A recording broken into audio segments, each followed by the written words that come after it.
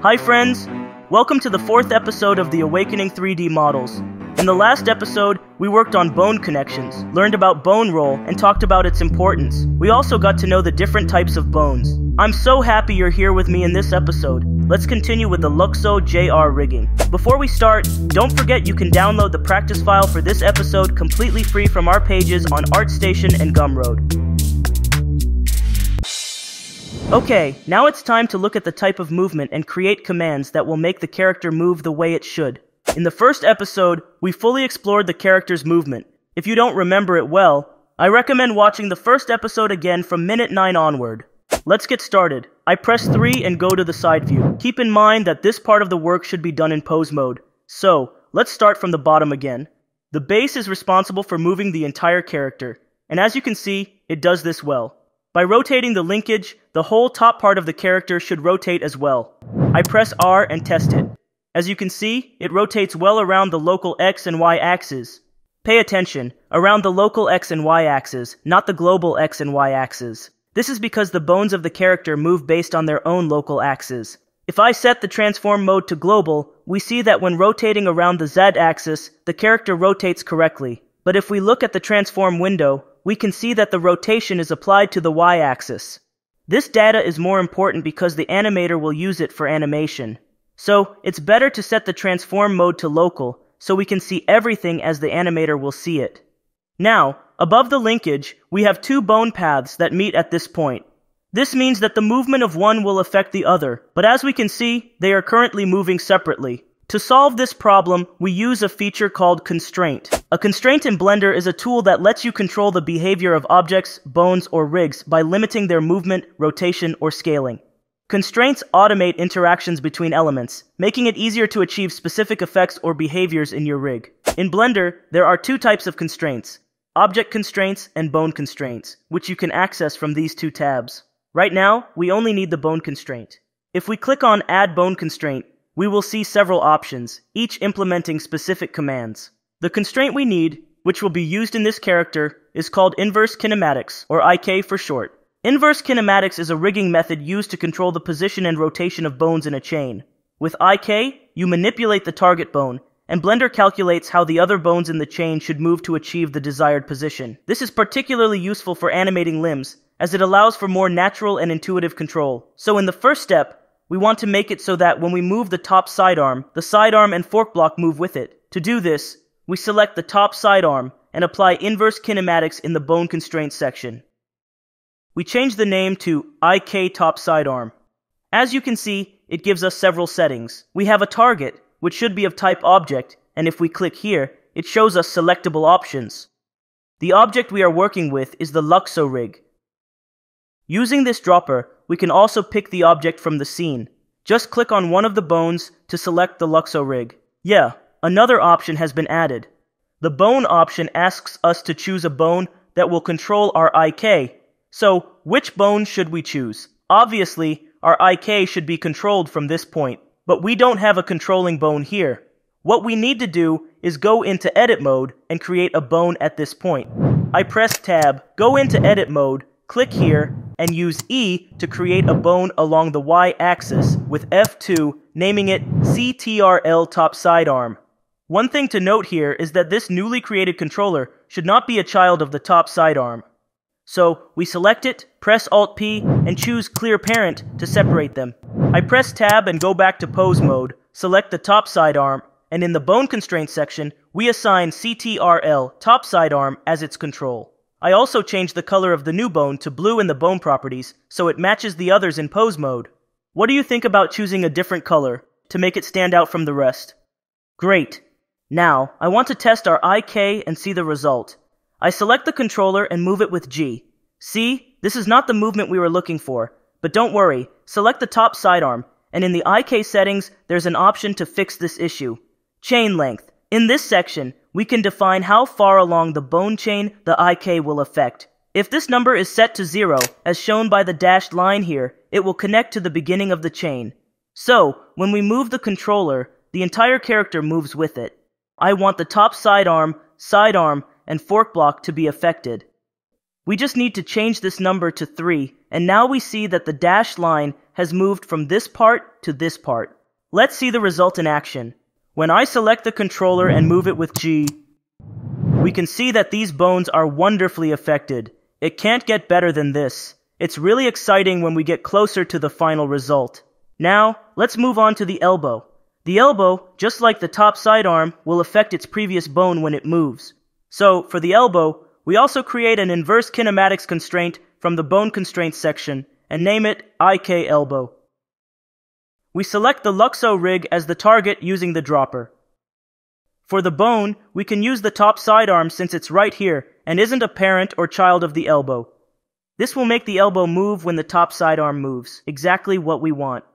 So, I select top sidearm from the list here. We want both the elbow and back arm to be affected, so we enter the number 2 here. Let's see what happens.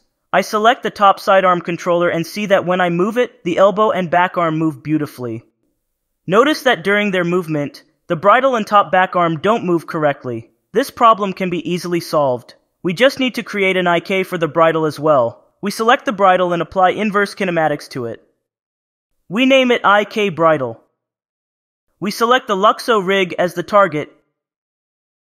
And for the bone, what should we do? We can use top sidearm controller, so I select top sidearm controller from this window. If I select and move top sidearm controller, we see that the bones interact perfectly and follow each other. As you can see, all the IKs we created are now controlled by this controller. So I press F2 and rename it to IKCTRL. It's better. Great. Now let's test our rig. If I grab the base and move it, we see that, contrary to what we expected, not all the bones move correctly. This is because this controller isn't following the base. To fix this, we need to make the controller a child of the base. So I go into edit mode, select the controller, and while holding shift, select the base. I press Ctrl P and choose keep offset. I go back to pose mode, select the base, and move it. Now we see that everything follows the base correctly. I also check the rotation, and we see that it rotates correctly along all axes. Let's go to the linkage. The linkage isn't supposed to move, it's only supposed to rotate according to our plan. So, I press R and test the rotation. Why did this happen? Any idea what's causing this problem? It's all because of the controller. Since we made the controller a child of the base, it only follows the base. We just need to make it a child of the linkage, and now it will follow both the linkage and the base, since the linkage is a child of the base.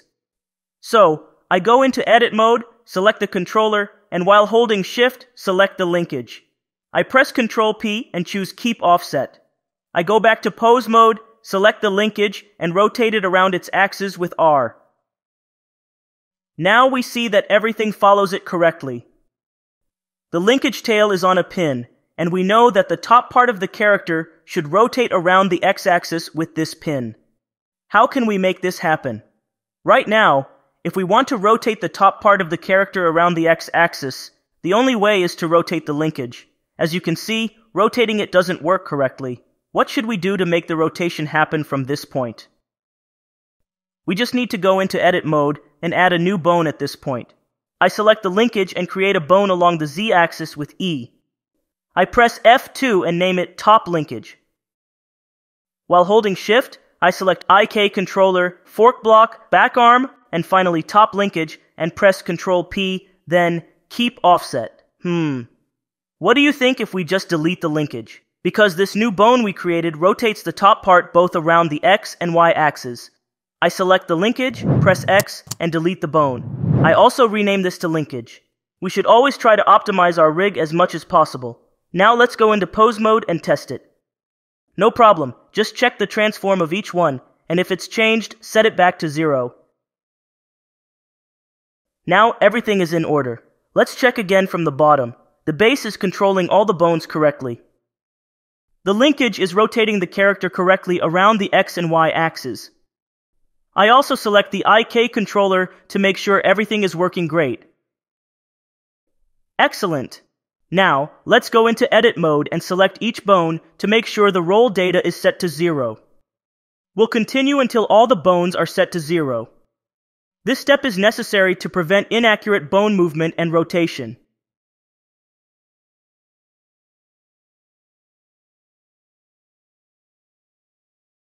Now, I reset this, and you can see that the roll has changed and looks correct. It's best that the Z-axis of this controller is aligned with the base, to avoid problems for the animator. We'll do the same here, resetting it to 0 for the same reason.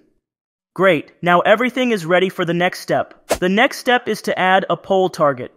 A pole target is used in an IK setup to control the direction or bend of a bone chain. For example, in a character rig, a pole target can make sure the elbow or knee bends the right way. It's usually a separate object or bone that controls the IK chain's rotation. Let's do it. First, I'm going to hide the mesh here temporarily so we can see what's happening better. To create a pole target, I'm going to extrude a new bone along the Y-axis from this point. I select it, press Alt-P, and choose Clear Parent. Then, I move it to this position.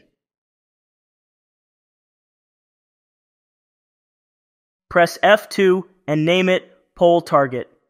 I go to Pose Mode, select the elbow, and in the Bone Constraints, in the IK Elbow settings, we can see the Pole Target option. This option is also an object type. I use the eyedropper tool to select the object and link the pole target to it in the bone settings.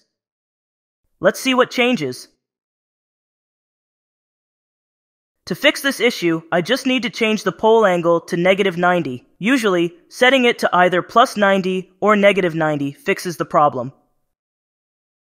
When I move the pole target, I see it doesn't fully affect the object. I just need to link this pole target to the IK top sidearm as well. Luxo Rig. Pole target. Set it to -90 here. Let's test it. Great. It works correctly. I also change its color to orange in the bone settings. Our work in this step isn't done yet. If I move the IK controller, I see it works correctly, as long as it doesn't go too low. And if I move the pole target a bit lower, it will work. To fix this, I need to find a way to keep the pole target in the right position when the character's skeleton changes. For this, I can use a constraint called Copy Transforms to set it up. The Copy Transforms constraint makes one object or bone copy the exact location, rotation, and scale of another. It's useful to make sure different parts of a rig align correctly or to sync the motion of bones or objects. Let's do the same thing here. We'll place one bone here, and one in the middle of these two. Finally, we'll make the pole target a child of the middle bone. Great. Now, let's go to Edit Mode. From here, we create a bone pointing down. Press E, and then Z. And done. Now I'll duplicate it and snap it to the base. To snap it, select this part, press Shift S, and choose Cursor to Selected. Then, select this and press Shift S and choose Selected to Cursor. Now I'll duplicate it again and move it roughly here. After applying Copy Transforms, it will be in the right position. Let's name this one Top PT Controller. Name this one Mid PT Controller. And this one, Bottom PT Controller. We want the middle bone to always be between the other two bones. So, let's go to Pose Mode, select it, and in the Bone Constraints, create a Copy Transforms constraint. Select Luxo Rig as the target. Then, select Top PT Controller as the bone. As expected, it snaps to it immediately. Now, I'll duplicate this constraint. And in the Bone section, select Bottom PT Controller. See? Now it's attached to the bottom bone. Since constraints are applied from bottom to top, the one lower down takes priority. We just need to set the influence to 0.5. This means it will allow the top constraint to work at 50%. Let's name this Top PT Controller Copy Transforms. And this one, Bottom PT Controller Copy Transforms. Great. Now, if I grab the IK controller and move it, I see they all move together, but it's not exactly what we wanted. This is because, since I extruded from here and duplicated it, they're all children of top sidearm and follow it. Let's go to Edit Mode. Select all three while holding Shift, and then choose Linkage. Press Ctrl P and choose Keep Offset. Let's check by going to pose mode and moving the IK controller again. Now, we see nothing happens because they are all children of linkage and follow it. We need to make sure that when we move IK controller, top PT controller moves with it. To solve this, let's use another constraint. Select top PT controller and add a copylocation constraint. First, select Luxo Rig, then IK controller as the bone. Now, when we move IK controller, we get the result we wanted. But it seems we forgot to change the chain length to 2 in the IK bridle settings. This is because when I move the controller, the base also gets affected. So I'll select bridle and change the chain length to 2 in the IK settings. Let's go to edit mode and make Poletarget a child of mid PT controller so it follows it. Now, let's go back to pose mode to test. As expected, the Poletarget moves correctly, but in some situations, like this one, our rig breaks because the Poletarget isn't positioned correctly relative to the IK. We need to make sure that when we move the IK, the Poletarget keeps its angle with the IK. To fix this, let's use a new constraint for mid PT controller. I'll select mid PT controller and find the damped track constraint. The damped track constraint makes an object or bone face a target, while keeping smooth and natural movement. So here, I'll set Luxo Rig as the target and bottom PT controller as the bone. As you can see, this makes the y-axis of mid PT controller always point to bottom PT controller. Naturally, the Poletarget, which is a child of mid PT controller, follows it and rotates around mid PT controller based on its rotation. Great. We can see that the Poletarget problem is beautifully solved, and we've overcome the challenges one by one. Also, as the last point in this episode, to reset the Poletarget and IK to their original positions, you can use Alt-G. Let's wrap up here. After watching the video, make sure to try out what we've covered today. Remember, learning stays in your mind only through practice. Thank you for joining me today. I'll see you in the next episode as we continue this journey together.